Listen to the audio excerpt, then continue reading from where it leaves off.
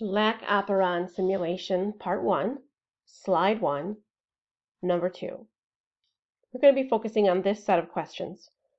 In the simulation, it asks us to drag the LAC-Z gene into place and asks us what happens. You'll have to put that in your own words. What molecule is represented by the black line?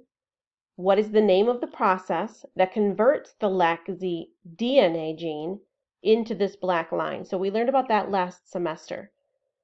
So the first part that it asks us to do is drag the LAC-Z gene into the simulation. It asks you to describe what happens.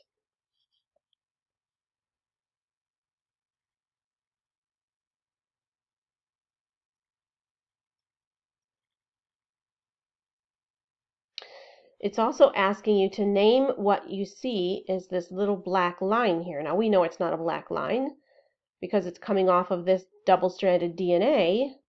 There's a particular process that we learned last semester, the first step after making a copy of the DNA. Now we have this product, and it's called messenger RNA. So the process that gets from DNA to messenger RNA is transcription. We're making a simpler copy of the more complicated DNA strand.